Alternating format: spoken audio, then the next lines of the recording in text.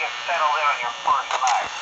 I actually worked in that office before you. I'm finishing up my last week now, as a matter of fact, so I know it can be a bit overwhelming, but I'm here to tell you there's nothing to worry about. You'll be fine. So let's just focus on getting you through your first week, okay? Let's see. First, there's an introductory greeting from the company that I'm supposed to read. It's kind of a legal thing, you know.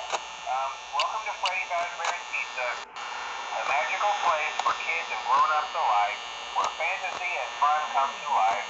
Fazbear Entertainment is not responsible for damage to property or person. Upon discovering that damage or death has occurred, a missing person report will be filed within 90 days or as soon as property and premises have been thoroughly cleaned and bleached and the carpets have been replaced. Blah, blah, blah. Now, that might sound bad, I know, but there's really nothing to worry about. The animatronic characters here do get a bit quirky at night, but do I blame them? No. If I were forced to sing those same stupid songs for 20 years and I never got a bath, I'd probably be a bit irritable at night too. So remember, these characters hold a special place in the hearts of children and we need to show them a little respect, right? Okay. So just be aware, the characters do tend to wander a bit. They're left in some kind of free roaming mode at night. Something about their servos locking up and being turned off for too long.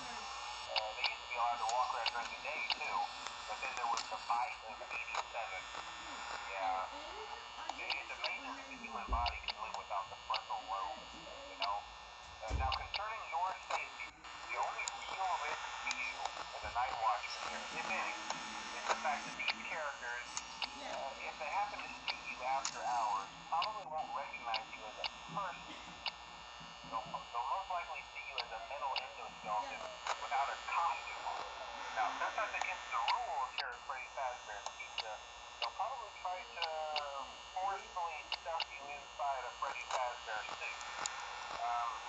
Now, that wouldn't be so bad if the suits themselves weren't filled with crossbeams, wires, and animatronic devices, especially around the facial area.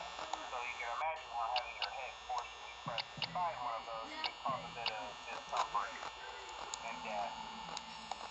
The only part of you that would likely see the light of day again would be your eyeballs and teeth when you pop out the front of the mask. Yeah, they don't tell you these things when you sign up. But hey, first day, stay breathe. I'll chat with you tomorrow. Check those cameras and remember to close the doors only if absolutely necessary. Oh, down. Alright, good night. Okay, so again? Whatever.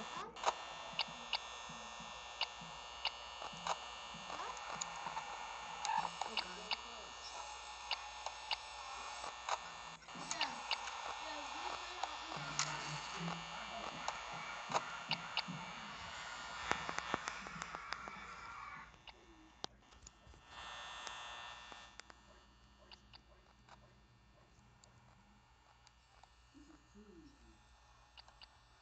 Yeah.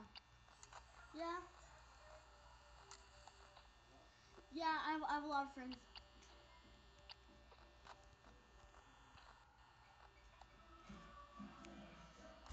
Huh? A lot.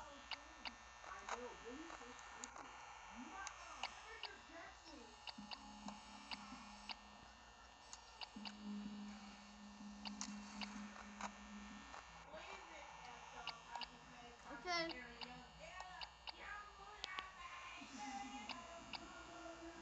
Just one thing. I'm not a computer.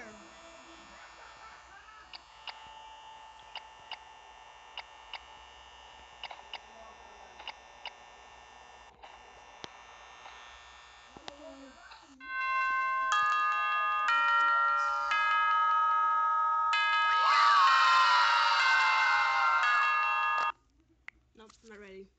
What?